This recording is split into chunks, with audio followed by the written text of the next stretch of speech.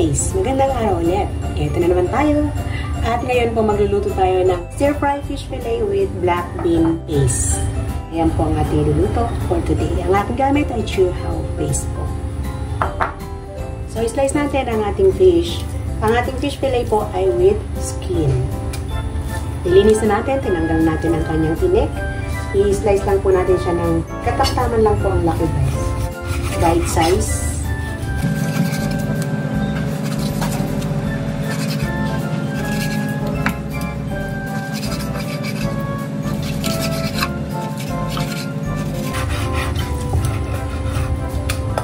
Ayan.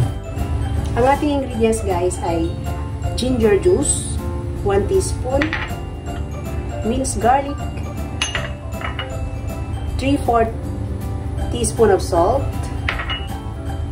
white ground pepper, black bean paste, cooking oil, water, at 2 pirasong ginger na buo dahil gusto ko tanggalin mamaya. 2 chilli slice po natin at ang ating spring onions at ang ating shallots. I-chop po natin siya. So, mamarinate natin ang ating fish fillet ng ginger juice, salt, dash of white pepper. Gagamit din po pala tayo guys ng cornstarch. 2 teaspoon lang po.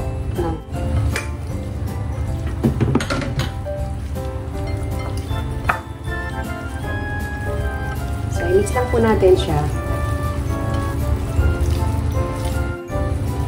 Ibalik po natin siya sa refrigerator habang piniprepare natin ang ating mga hihiwain or chop na ingredients. Chop na natin ang ating shallots.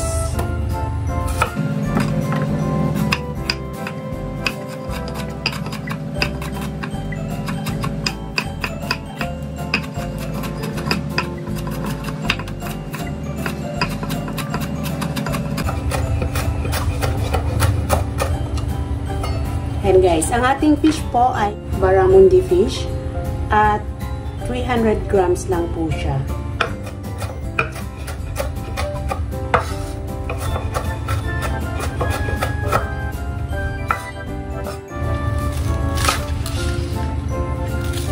So, ayan, mga 1.5 or 1 inch ang paghiwa natin ng ating spring onions. At ihiwalay natin guys ang dahon doon sa may bandang puno kasi uunahin natin siya ilagay or igisa. Then, ang ating chili. Gagamit po ako ng disposable gloves. Naaamoy ko na ang ating chili. Maanghang po siya.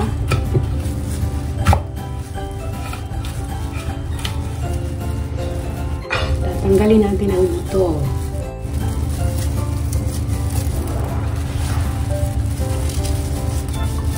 Gagamit din po tayo mamaya ng oyster sauce. So, start na tayo mag-gisa.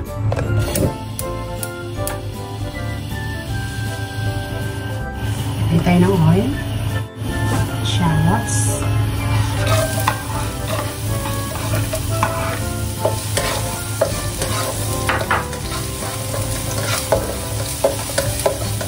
ginger,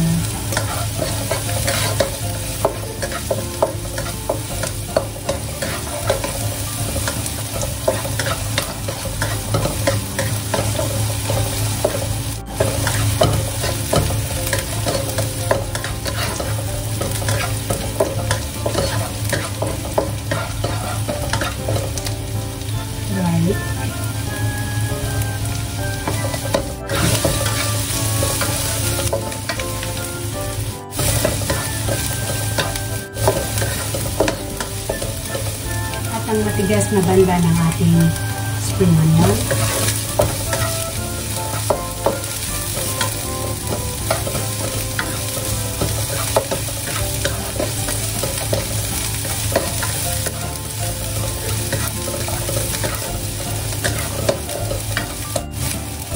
One tablespoon of chilli or black bean paste.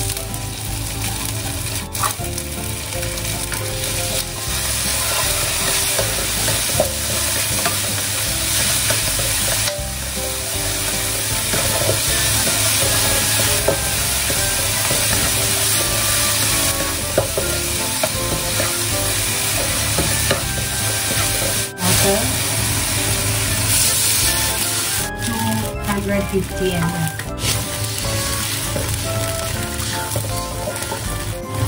Pag kumulo, ilalagay natin ang ating fish. Lagyan po natin ng half tablespoon ng sugar. Kumukulo na guys, ilalagay natin ang ating fish.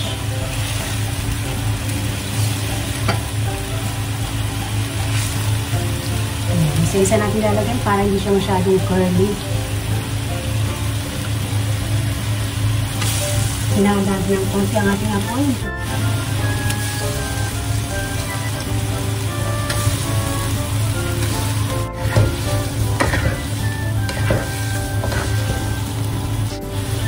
Guys, ilalagay ko ang bone dahil favorite ko to.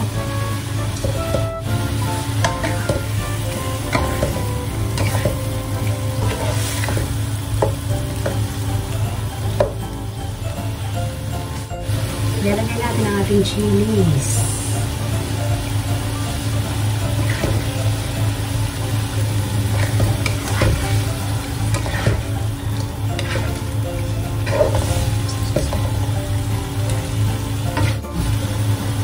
At ang iba pa natin spring onion. Tatakpan po natin siya ng 2 minutes.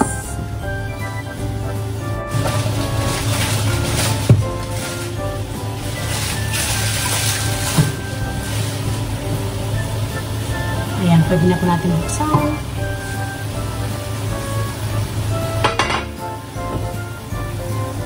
At haluin. Dahan-dahan sa paghalo dahil magdudurog ang ating fish. Tikman natin ang lasa. Ayan, lalagyan na natin ng konting oyster sauce.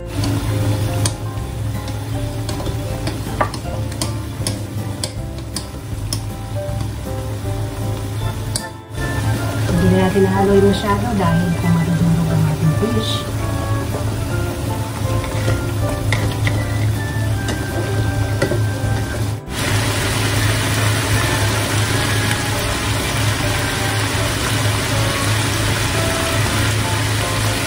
Kaya malapit na po maluto. Off na natin ang ating apoy.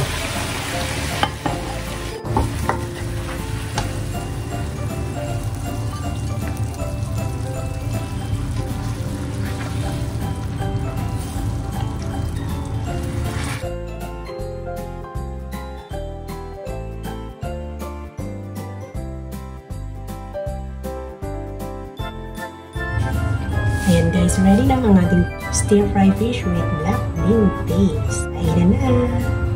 Thank you so much po sa panonood at kung hindi ka pa nakasubscribe sa aking channel, do hit the notification button below so that you will be always notified to all of my upcoming videos. God bless! Bye-bye! See you in my next video!